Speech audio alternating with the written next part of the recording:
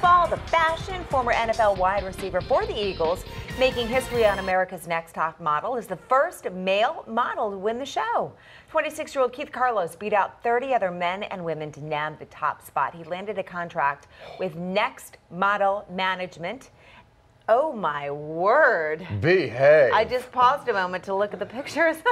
Okay. And it's read in Nylon magazine. Carlos says that his win is, quote, for the men out there that are trying to succeed in a female-dominated industry. That picture's for the men out there? That picture is for the men out there, baby. You know what it is?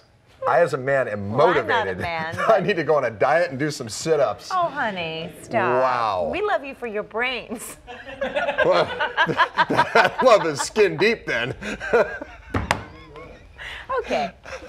I couldn't even really get that out with a straight face. So what topic do you think was the most discussed on Facebook in all of 2014? We got ripped. Got some, it's just a little, tiny little bit of back fat. Anyway. Those are the shoulder pads in the suit. Indeed. Anyway, as far as the topics on Facebook go, it may not be what you'd expect. I love working with you. All right, coming up at the number 3 spot.